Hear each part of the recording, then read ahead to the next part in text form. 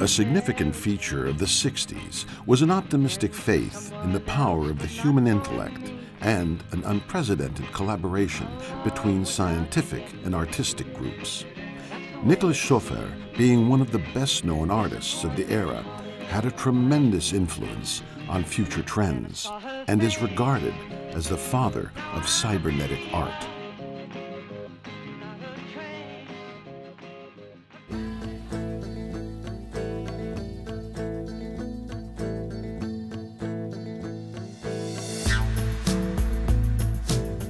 Schöffer Miklós was born in 1912 in Kolocha, Hungary, a town by the Danube. He was raised here until he started his studies at the university.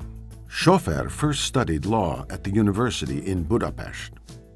Édesapja kérésére, aki ugye percipiálta a jövőt, hogy művészetből nem lehet megélni, elvégezte a jogot. És a jogi tanulmányait dicsérte állandóan, hogy a római jog, ami megváltoztatta az ő gondolkodásmódját, az az zárt logikai rendszer. Later he enrolled in the Academy of Fine Arts in Budapest. From 1936 until his death, he lived in Paris. He was a student of the National School of Fine Arts. He became known with the French version of his name as Nicolas Schöffer. His artistic activity was very complex. He dedicated himself to painting, sculpture, architecture, urbanistic, film, television, music, and cybernetics. In his spiritual world that was based on avant-garde thinking and the awareness of the artist's role in society, he switched aptly between the fields of art, science, and technology. In 1982, he became elected member of the French Academy of Fine Arts as recognition of his rich oeuvre. Tökéletes szabad ember volt. Döbbenetes alkotó energia volt benne, és az alkotás folyamatában nem voltak skrupulusai. Föl sem merült benne az, hogy ki hogy fogja fogadni. Megcsinálta, amit ő jónak látott, azt mindenféle belső mérlegelés minden nélkül. Még művészettörténeti példázatok sem kényszerítették kontrollra.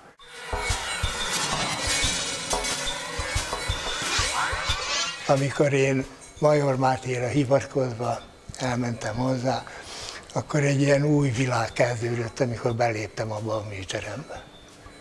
Szóval mindenki törlődött, amit addig tanultam a szobrászatról. Így kezdődött. És akkor lett belőle szimpátia, később lett belőle tanár-diák kapcsolat, nagyon meghitt, bensőséges. Laktam náluk, kimentett az éhezésből, amikor már érezte, hogy fogytán az erő, és érte egy nagyon súlyos baj, egy agyvérzés. Hát akkor előléptem asszisztensnek.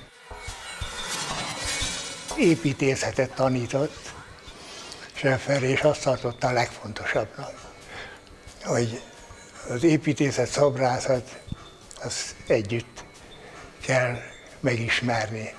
Tér, ábrázolás művészete, az építészet is, a szobrászat is, és a festészet.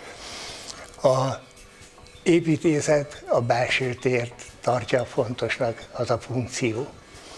A külső tér az automatikusan alakul ki. Ahol az építész lehetősége véget ér, ott kezdődik a szobrász munkája.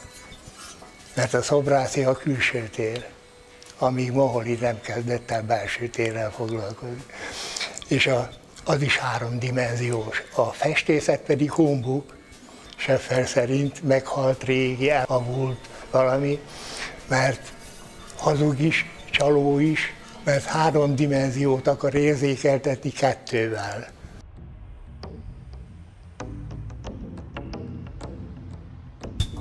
Cybernetics is an interdisciplinary field of science researching the general rules of regulation and control, information processing, and communication. Norbert Wiener made a major contribution to its birth. Cybernetics investigates those dynamic systems that interact with the environment according to an adequate feedback loop. The system has an impact on the environment, and the changes in the environment influence the operation of the system. This feedback loop is a fundamental characteristic of a cybernetic approach. The moment of historical importance in the course of Nicolas Schöffer's artistic career was the introduction of the cybernetic principles in the art practice and the creation of artworks that react to signals from the environment.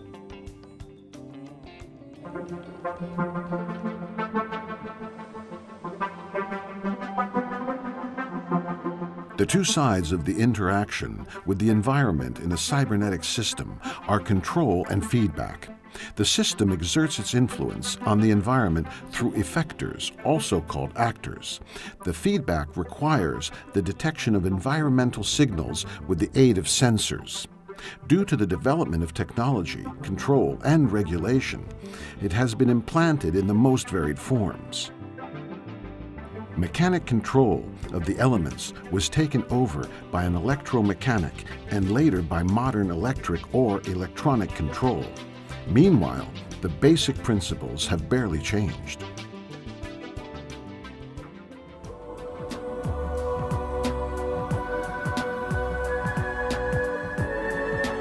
The feedback compensates the disturbing effects of the environment and enables the system to adapt to the environmental changes. Prerequisites are that the system should be able to detect changes in the environment and to receive and process information.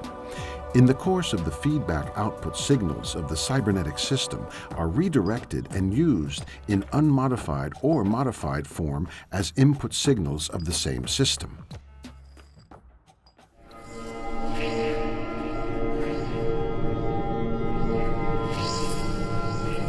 A common feature of the sensors used in technology is that the measured values of chemical, physical, or biological data are converted into electrical signals, which are further converted into numerical data, and in this form are processed from the computer.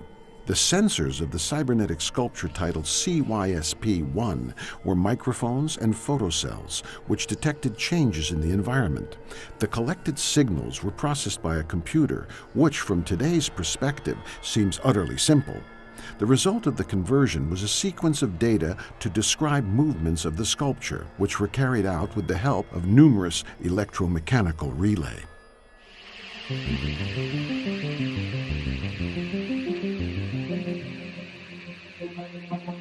Nicolas Schöffer could obviously use only the effectors available on the level of technology in his times.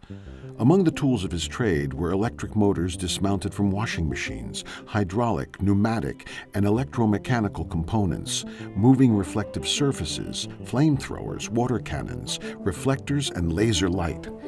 Those artists who followed in the footsteps of Schöffer, applying the cybernetic principles, could achieve a more elaborate level only thanks to advances in technology rather than theory. The recent appearance of virtual worlds has expanded the range of possibilities by leaps and bounds.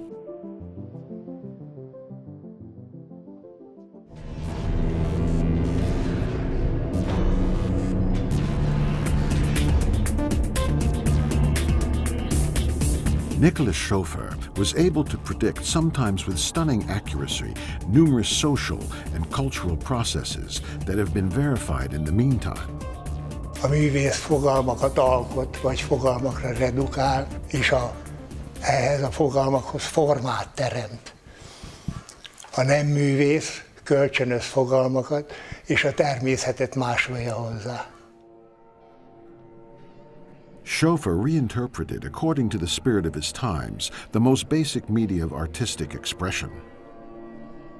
A tudomány és a művészet a világ megismerhetőségének két bázisa. Ez volt Schöffer ideájának a lényege. Alapfogalmakra redukált, és ez az alapfogalom, ez a három, a tér, a fény és az idő. És ezeket anyagként kezelte annak ellenére, hogy azt mondta, hogy a művészetnek dematerializálnia kell. Tehát nem szabad anyagba zárni semmit. És így ilyen értelemben az idővel sem foglalkozott, mint múlandóságnak a szimbólumával.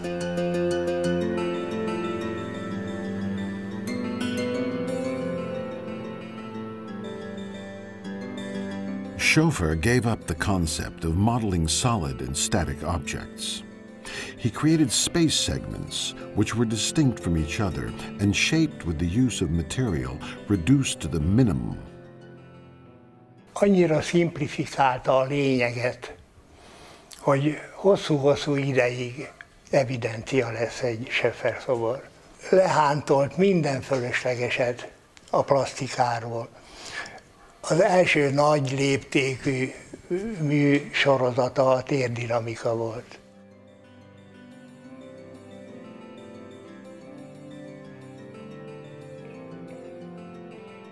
The perception of space is transmitted by the effects of movements. The important feature of the structured space was less the tangible structure than the virtual space created through rhythmic movement. 1956 őszén kezdődött, amikor optikai rácsokat, perforált lemezeket szerelt fel a térdinamikai szobrokra, és azokon áthatoló fény, pláne ha mozgott vagy a fényforrás, vagy a szobor, megmozgatta a szobor árnyékát a falon, és ebből jött az ötlet, hogy akkor jöhet a motor, és jöhet a fény. Tehát jöhet a térhez az idő és a fény.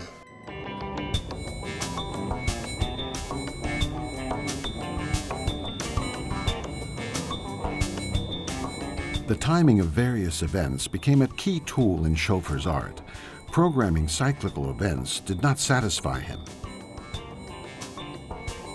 He defined the order of events, their occurrence, and the duration of their effects strictly so that the observer had a constantly changing experience.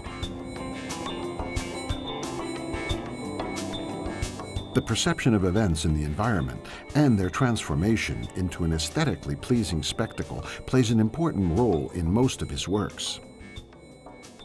Since computer programs exist, time has started to play a more important role in improving the aesthetic quality of artistic creations. Schöffer megelőzte a korát. A szobrász eszköze a véső volt, ezt is emlegette állandóan. A mai szobrászé pedig a számítógép.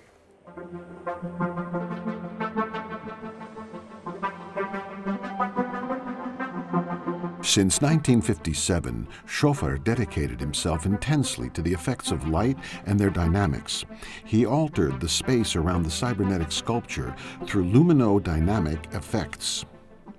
Emanating from the cybernetic towers, it informs the observer, for example, about the time of day, about the weather, about the traffic in the city and at the airport, or about the stock market index. This dense information stream, this incredible pulsating aesthetic phenomena, highlights the urban metropolitan character of the city and is the symbol of the future. Schöffer predicted the phenomenon that is known and went down in history as the Information Society.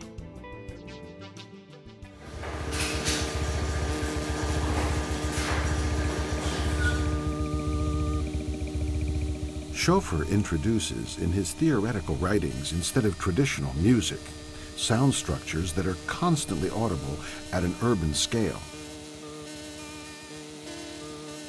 He considered sound just like light as a source of information. However, the world of sounds is much larger than the range of musical clang. Again, Schöffer was a pioneer in this field. Besides artificially created sounds, he used the noises of nature as well. Another major achievement of this period was the use of electronic sound generators. The noise of the moving parts of the sculptures mixed with the cacophony of the city was the natural sound background of Schöffer's kinetic and cybernetic works.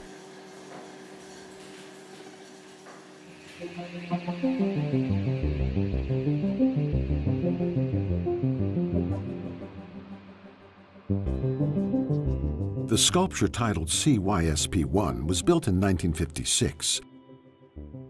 Being the first sculpture based on the principles of cybernetics, it could detect the intensity and color of the ambient light with the aid of photocells and observe the urban sounds using microphones. According to the program of the microcomputer in the sculpture, it converted the physical signals into electrical ones first and then into motion commands. It was able to move its parts and to change its location and to activate or stop the various mobile elements.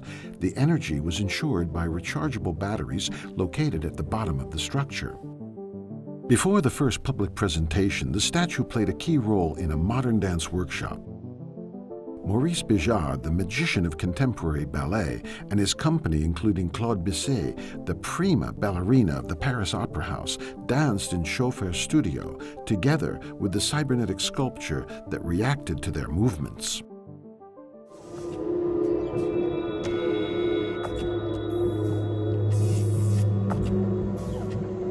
Nicolas Schöffer's masterpiece is the plan of a cybernetic light tower for the Parisian district La Défense.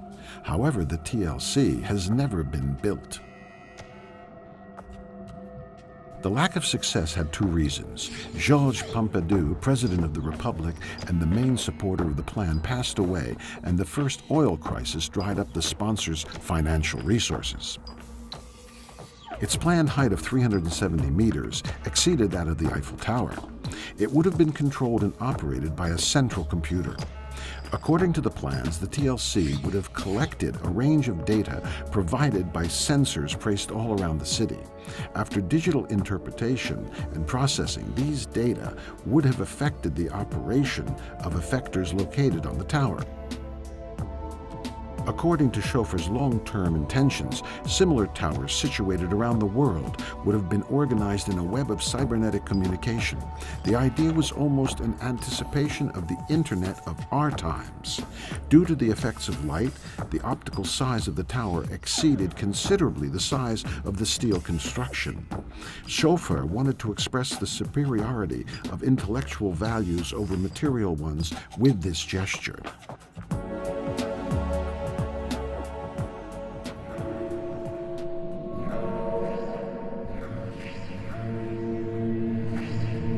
One possible way to go beyond the traditional boundaries of the visual arts is, for example, to reduce the limitations in space. In other words, to make the artworks mobile. Schöffer experimented even with this idea. The artwork entitled Scam 1 was a chronodynamic sculpture fixed vertically onto the chassis of a car. It was connected to the vehicle by a rotating platform. Due to his impatience, Schöffer created the structure that was rotating around a vertical axis long before the construction of the vehicle. So his creativity was not impeded by being forced to adapt to a prefabricated vehicle. His aim was clearly to create a bearing structure that would be in harmony with the sculpture. The moderate style of the car's framework matched the statue well. The realization of the plans drafted by the Renault company was financed by Denis René, a Parisian art dealer. The automobile cybernetic sculpture appeared on the streets of Paris and Milan, causing major traffic mayhem.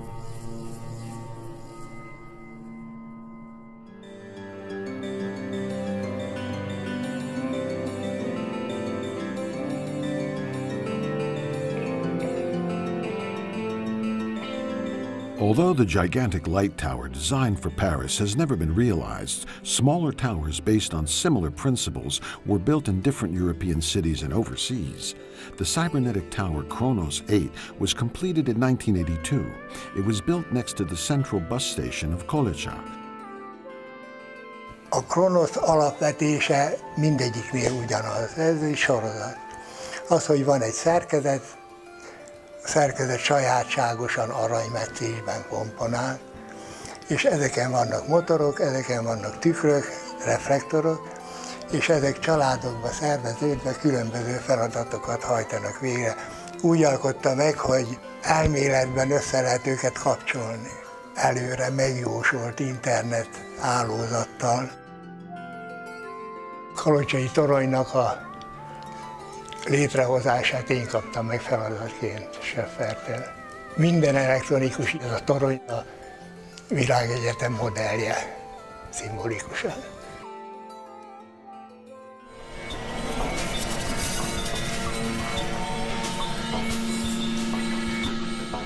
Very little information is available on the fountains entitled Hydrothermal Kronos. Unfortunately, They remained in the phase of planning and have never been realized. Néztük egyszer a francia televíziónak tudományos műsorát, ahol mutatták az atlanti hátságot, ahol az eurázsiai lemez alácsúszik az amerikaira. Ez iszonyatos nyomás és hőmérsékleti különbség ellenére jön a tűz, jön a láva, jönnek a gázok, és buborékol minden döbbenetes erővel. Akkor szépen fölállt, elment, nem tudtam hol van, egy óra múlva kész terve volt, hogy vízsugarat lövünk föl magasra, abba belelövünk égő gázcsóvát, és akkor a gázcsóvának a hatására a víz gőzzé változik, és a gőz, gomolygó gőzben lézerfény nyalábokat eresztünk, és ez egy döbbenetes látványosság, és óriási hanghatással is jár. Szóval innen vannak az ötletek. The random control is constituted by a combination of programs designed by the artist and the reactions to the signals coming from the environment. The visual effects are accompanied by acoustic phenomena. The sensors are partly photocells and partly microphones. The photocells are used to perceive the light of the sun and the shadow, further to differentiate between day and night. The microphones listen to the noises of the environment that are converted and used to control the effectors.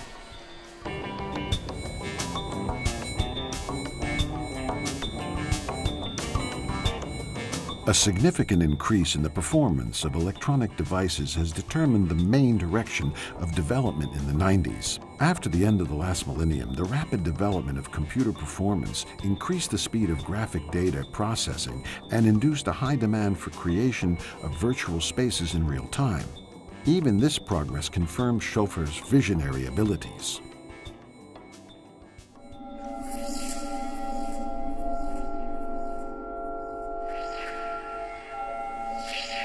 The word metaverse was mentioned for the first time in 1992 in Neil Stephenson's science fiction story entitled Snow Crash. In those days, nobody would have thought that these ideas would become an everyday reality within a decade. In the virtual world of Second Life, one can live a life that compares to our real life. Anybody can satisfy his creativity, being able to build his environment, to design and create virtual objects.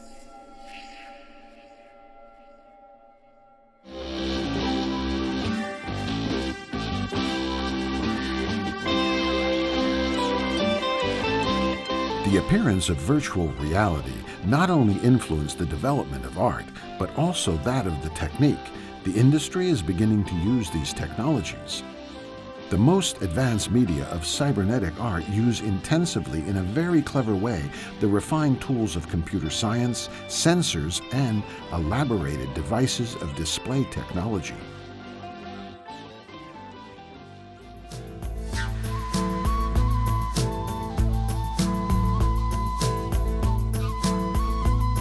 The city of Kolocha in Hungary is welcoming visitors to the new museum at Nicolas Schöffer's birthplace. The cybernetic tower, Kronos 8, proudly reminds us of the groundbreaking career of the famous son of the city and the founder of cybernetic art.